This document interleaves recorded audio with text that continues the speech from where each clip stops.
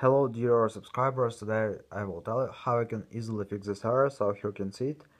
The iPhone could not be restored, an unknown error occurred 3194. So how you can fix it? So for fixing it, first thing you need to check available updates on your Mac. So just go to App Store and just check if you have available updates on App Store or not.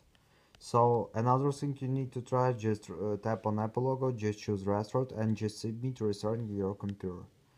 Also you can try to check your cable, so maybe if you have another cable, just try to use another cable to connect to your laptop. And also you can try to update your iPhone to the latest software.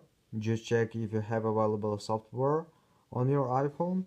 And the latest thing you can try, just check your internet connection. So just check if you're successfully connected to your Wi-Fi and also have good internet connection. So you can also try to restart your Wi-Fi router, so sometimes it also helps. So I hope that one of these methods will work for you. So thanks for watching, have a nice day, subscribe to my channel, click like, and goodbye.